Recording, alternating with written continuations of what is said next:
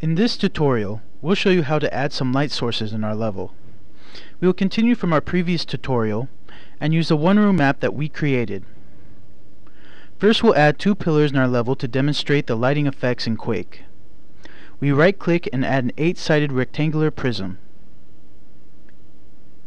We can move the brush to the forward right section of our room.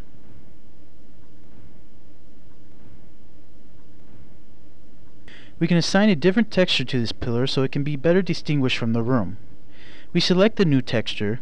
This time we use city2_free. We right-click and select the Apply command. Now we want to make another pillar and place it on the left side of the room.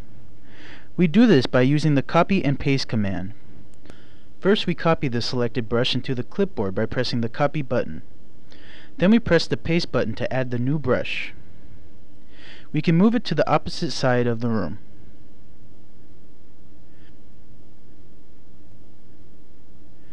We add the light sources to our level by adding light entities. There are many different types and styles of light entities in Quake.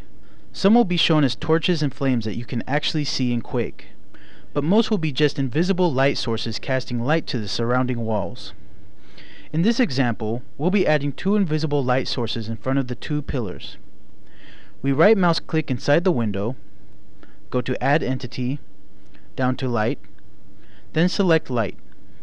This adds a model of a light bulb into our map. We move it in front of the first pillar and 2/3 ways up from the floor. Make sure the light doesn't get embedded inside the solid pillar, otherwise we won't be able to see it. Now we replicate the light and place it in front of the other pillar.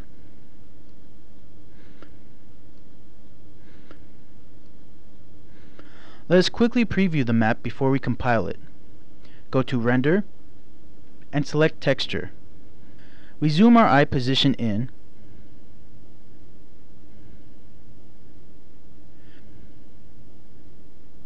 and rotate our view around.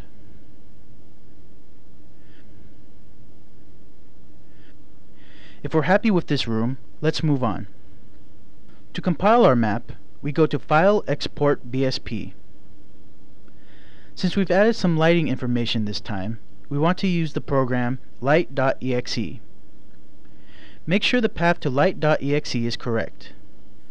We check the option Run Light and click on the Go button to compile and look at our map in Quake.